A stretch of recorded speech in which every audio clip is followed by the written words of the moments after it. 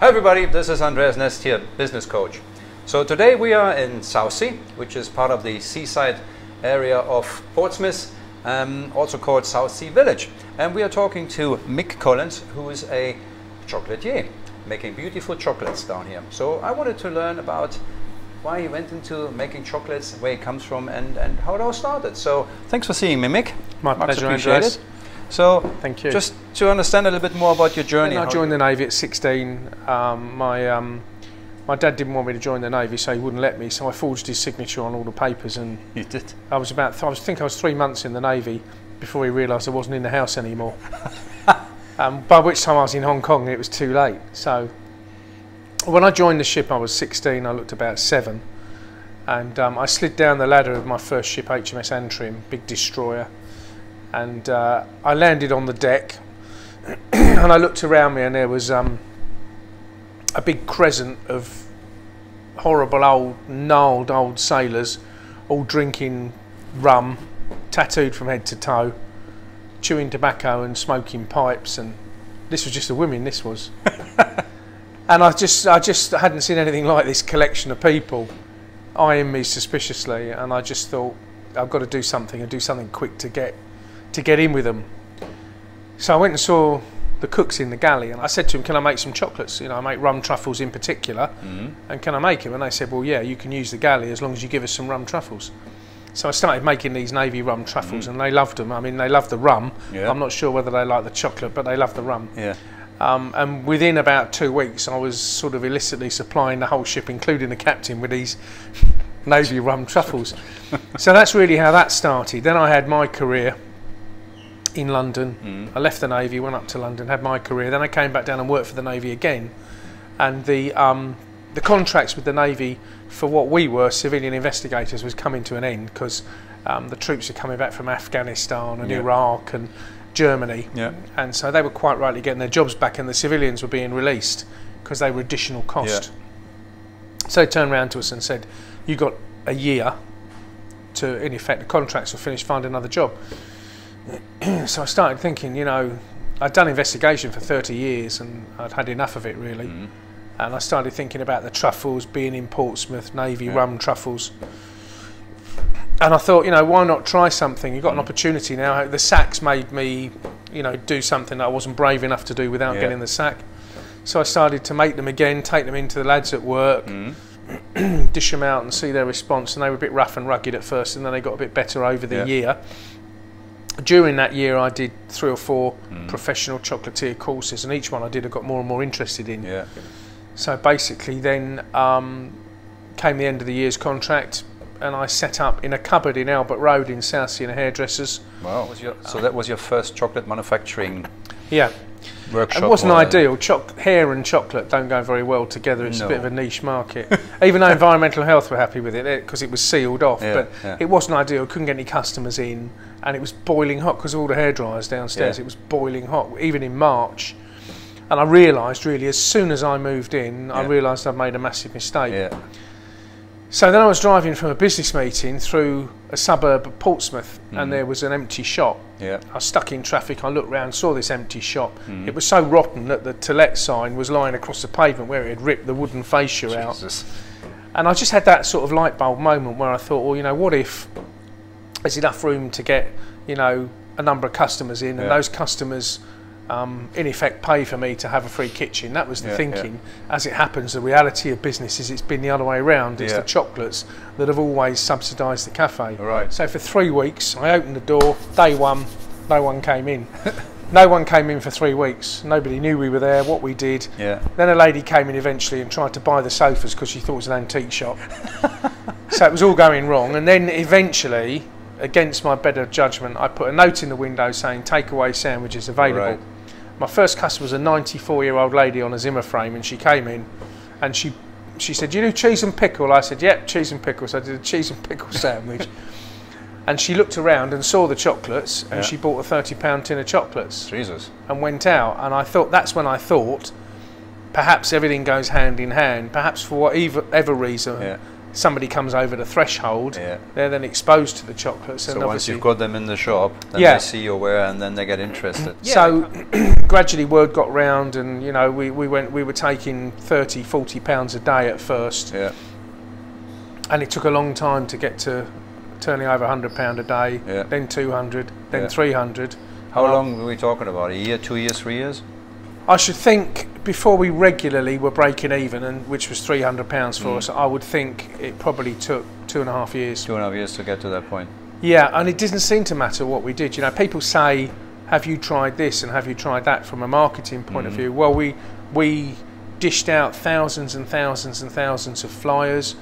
When the Lord Mayor came along, the local MP came along, you know, we had big parties and live music. We did everything we could possibly do. We had the girls out walking around the streets with billboards, flashing billboards on, dishing out free chocolates. We couldn't really have done any more. We paid for a lot of advertising. And I do have some fans who literally stand up, thankfully, at some business network meetings and say, you know, I don't even like chocolate, but I'll eat Mix. Because their view of chocolate is the Cadbury's machined milkshake on a stick, and not rich, filling, pure chocolate. Yeah, absolutely. You know, the only, I think probably in the thousands and thousands and thousands that we sold over years and years and years, maybe 3 people have said they don't like our chocolate because it's too bitter. But it's not bitter, but it's not sweet. It's not overloaded with sugar. Unusually for a chocolatier, I'm a real enemy of sugar. Anything I can do to replace sugar, I use. So our orange, natural, not just orange, all flavours are natural oils, and they're naturally sweet in themselves, and then you don't need the sugars. So after 3 years, more or less, your chocolate shop with a cafe was working for you? Yeah. Okay. I think so, yeah. You know, people would come in for any reason. We started to have a lot of exclusive parties there, which went very well. Okay, I mean, so and what was next from that then? Well, once we broke even, I then started to I hoped really that I think I was on a sort of plateau. I'd got to a stage where we're breaking even, and I just couldn't seem to do any more. I never seemed to have time to get out and market the chocolates properly, because there was always a problem at the shop. And you were the main maker? Yeah, well, yeah, I was the only maker. The only maker. I tried unsuccessfully, really. I thought location, location, location. We were in a small suburb of Copner. We'd done as well as we could. I really thought we couldn't do any better where we were. Nothing would have made a difference. I was totally convinced it was the location that was holding us back at the previous place. And I probably didn't do as much due diligence as I should have done. So we moved to Southsea. The first thing that went wrong was the staffing, really, because staff didn't want to travel, didn't want to come. I had staff for 2 years at the old place. They didn't want to come 4 miles down the road to Southsea. So you come to a hugely competitive area where the costs are far greater, and you have to up your game. And initially when we opened, we fell short of that. You know, hundreds of people poured in. We didn't have the staff that were up to dealing with it. We didn't have the processes in place. We didn't have any real training in place. So it led to this huge influx of people who didn't come back. And because of all the other aspects of running the business here, it took my eye off, really, the main focus of the business and the reason the business started in the first place. It doesn't seem possible that you could forget your main part of the business, but it can get overlooked in amongst the daily chaos of everything else you've got to deal with. And so I started to focus less on the chocolates, which is probably the only, without being conceited, the only exceptional aspect of the business. You know, we do a good coffee, but if you go down the road, there's a coffee company who've got 15 different blends and different grinders and all, and they really know about coffee. We do a good coffee, but they're the coffee experts. We're the specialists, And it's the same, you know, I was dipping my toes into areas that I wasn't expert in. So the bar side of it, we do a good party, but when we open as a bar every night, the Friday before Christmas, you know, we ended up with 4 customers, whereas every other bar around here you could barely get in. So we haven't been able to compete in the other areas because we haven't got the experience or expertise in it. Yeah. So it's a bit of a vicious circle. So have you found your identity now of where you're actually really good at? I mean, obviously chocolate making. Yeah, I needed to find something which would allow me to refocus on the chocolates and to make and market and sell chocolates. And even over the last fortnight since that's dawned on me that you know, somebody came out with a good comment in business. They said when we were at the previous place, we were a chocolate shop where you could get a coffee. They said this place looks more like a coffee shop where you can buy a chocolate. So that shift in emphasis, and that really has hit the nail on the head. You know, when you walk, if you look in from the street, it looks like probably a nice, unique, quite classy coffee shop, and then you see the chocolates, so you don't instantly know the chocolates are made on the premises for a start, which is a vital selling point. Absolutely. You know, we can talk to people about individual requirements and bespoke chocolates, and we do things with chocolate that almost nobody else does. You know, we brand them with corporate images and things like that. I think, you know, passion is a fantastic emotion. But passion can blind you sometimes to the facts of business and life, I expect. You know, I'm very passionate about my chocolate, but you can't let just passion dictate the way business goes. You know, I've got a great mate who's a very gruff builder in Portsmouth, and he said to me once, he said, you know, so what have you achieved then? You know, this is before we moved. He said, what have you achieved? I said, well, you know, we came third in the Cafe of the Year competition. We won the Shaping Portsmouth New Business and Enterprise for 2017. We won a couple of other awards, and I was singing my own praises because he'd asked me to. And then at the end of the day, he said to me, he said, but Mick, he said, it's not hard cash, is it? It's not hard cash. So amongst all those awards that you've won, what do you think is really your biggest achievement? I think my biggest achievement is supplying Rolls-Royce, because, you know, when I was in my hairy cupboard in Southsea, you know, you would have never imagined that. 3.5 years ago, I'd never believed in a million years that, you know, Rolls-Royce would have sacked a very, very prestigious chocolate company to use our chocolates. I'm very proud of that fact.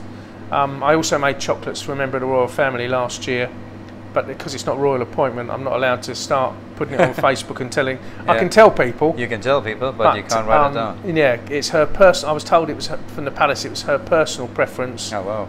But not royal appointment. Well, that's quite an achievement then. But it's still wonderful. Yeah, you know, I almost had to pinch myself. You know, when the customer turned around and said who they were for, I wasn't entirely convinced. I thought it was one of my old sailor buddies winding me up. And then he showed me this crest, this royal crest. And then he wandered across the road and got in a sort of bulletproof Jaguar, and I started to think, well, maybe it's for real. For all the other fellow business owners out there, what do you think was your biggest learning? Be careful, I think, of premises and staff. They're often essential as part of growing a business, but be very careful how you do it. You know, don't take a quantum leap like perhaps I did.